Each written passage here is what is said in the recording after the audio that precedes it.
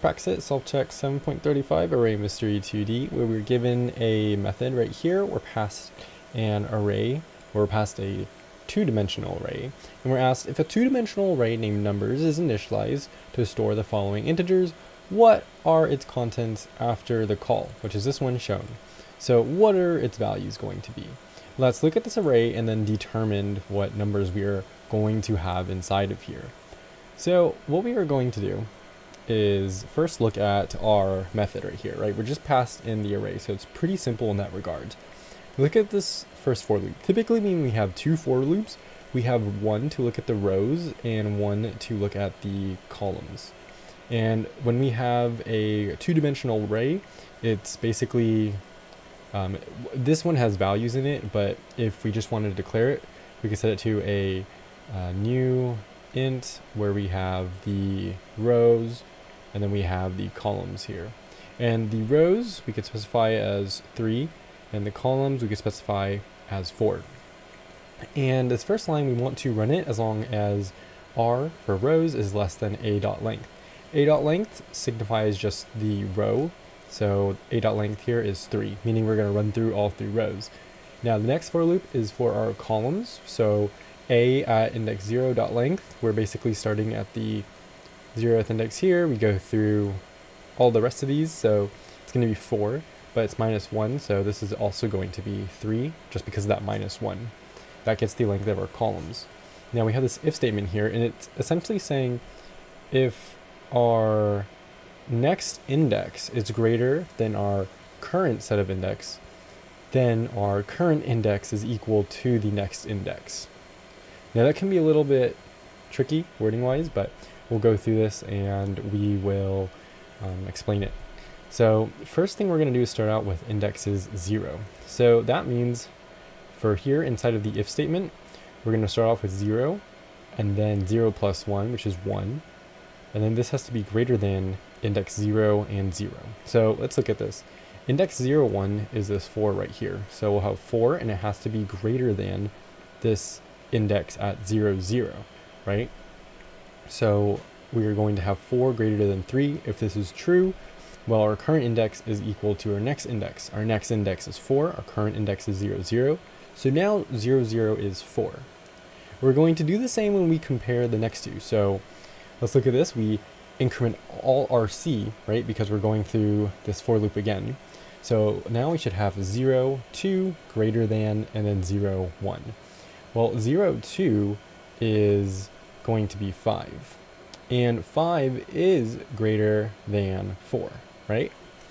So 5 being greater than 4, we now have to say that our current index is 5 because it's greater than.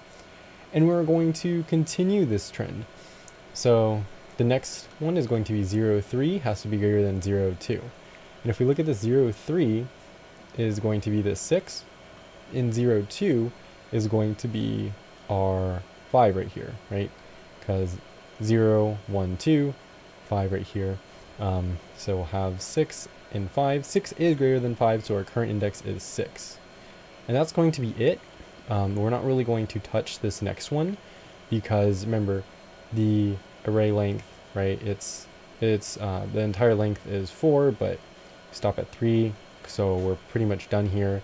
If we were to do this, it would be index 0, 4 greater than, and then 0, 3, but again, we don't need to do that, I don't believe, because this is all stopping at 3, right? C has to be less than 3, and we've run through this 0 times, 1 time, and then we've done this our second time, so this would be C being 3, so we don't need to look at that.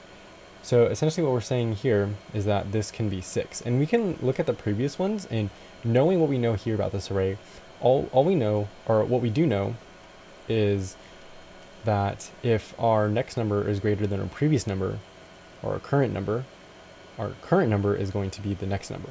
So between these two, 4 and 5, 5 is greater than 4, so our current index is going to be 5. That's the element it's going to store at that index. Now, if this is 5, 5 and 5 are the same, right? But we're not comparing these. We're going to compare this one, right? 0, 1 with 0, 2. And we can see that, this one is 1, 0, and then this should be 1, 1, 1, 2, and then 1, 3. So 1, 1, right, it's less than 1, 2. And since 1, 2, it's greater than that, right, we can say that since this next one is greater than the previous one, 6 being greater than 5, our previous one is going to be this 6. So at 1, 1, we are going to have 6.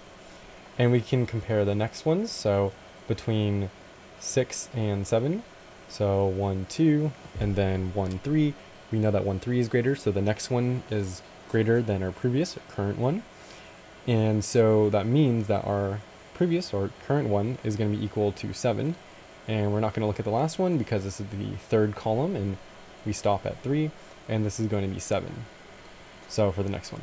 So if we fill out all of our values right here, just using that knowledge, I hope you understand it. If not, you can watch it over one more time. We would press submit, pass all of our tests. And that is how you would do the Selfcheck 7.35 for the array mystery 2D.